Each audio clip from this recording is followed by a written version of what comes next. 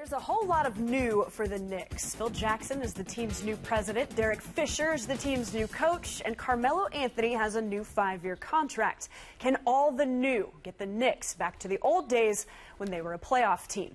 That's the expectation for Fisher in his first year as a head coach.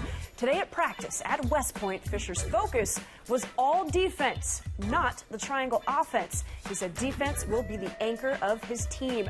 Fisher won 5 NBA championships as a player, but he's feeling good about his new role. My body appreciates being as a coach, instead of having to go through what these guys went through today. It's exciting, as a coach, and I'm sure for the players, we look forward to this date as much as any date on our calendar all year, every year. So guys are excited to be here, and I thought we got better today. That's our goal. Every time we show up to the gym, we want to leave feeling like we got better, and we did today.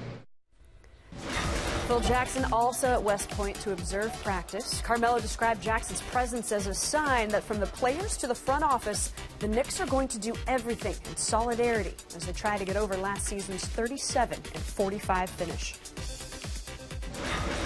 Phil didn't really have too much to say. Derek and the coaches, did their job today.